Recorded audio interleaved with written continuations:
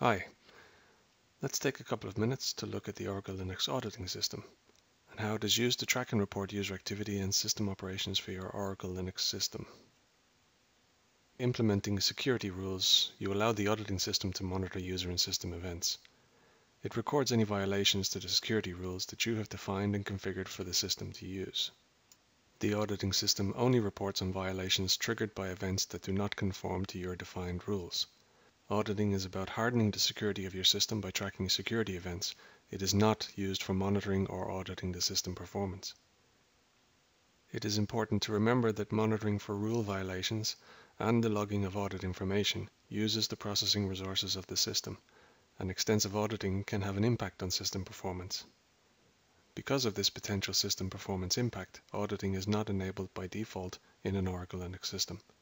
Careful planning of the required auditing rules and proper testing of each audit rule is highly recommended.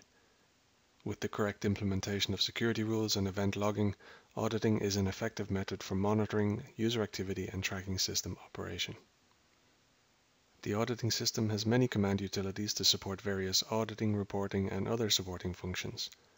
Audit.ctl, AU search, and AU report are the ones you will most commonly use. Audit.ctl allows you to configure the auditing process and create audit rules.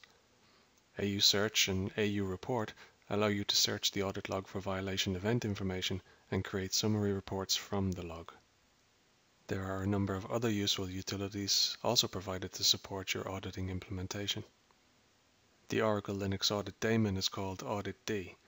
It takes care of the auditing functions, tracking rules, violations, and writing event information to the audit log file. Another daemon called AUD-ISPD is the Audit Dispatcher daemon. It relays audit event notifications to audit analysis systems and applications on remote machines for real-time analysis.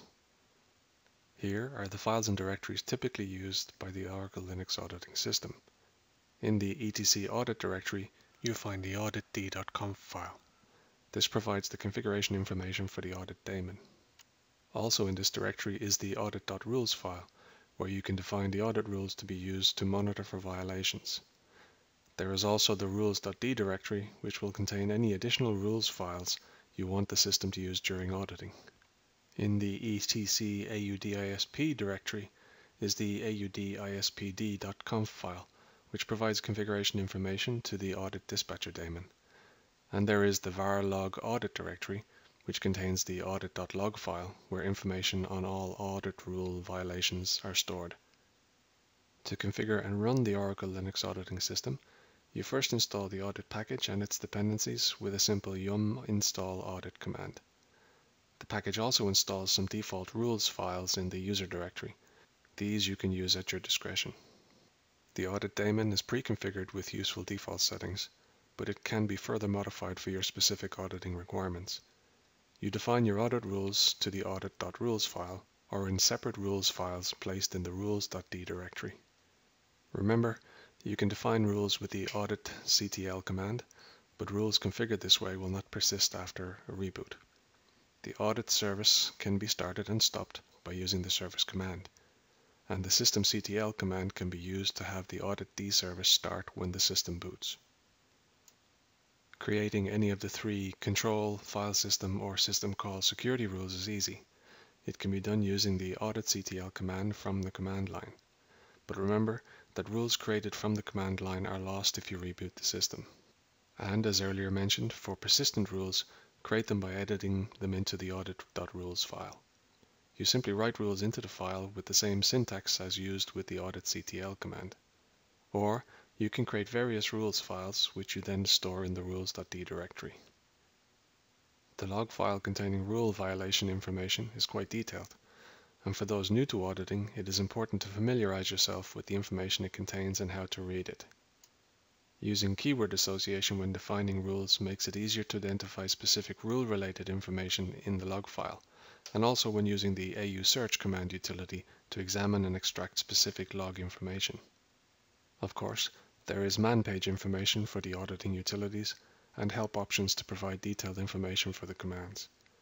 With the audit report utility, AU report, you can generate easy to read summary reports of the information stored in the audit log. You can find more information on the Oracle Linux auditing system from these Oracle resources, from general information on auditing to specific configuration and implementation details.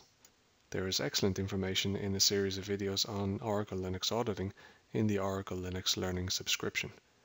This comprehensive subscription provides you with information on this and a wealth of other key Linux topics in an easy-to-search library, with easy-to-consume videos that bring you everything you need to know in your role as a Linux system administrator. You can find more information on auditing in the Oracle Linux documentation. For example, look for the Administrator's Guide and the Security Guide for information on implementing auditing. In the Oracle Technical Network, there are popular technical articles such as Tips for Securing an Oracle Linux Server, which provides more information on auditing an Oracle Linux system. Thanks for watching.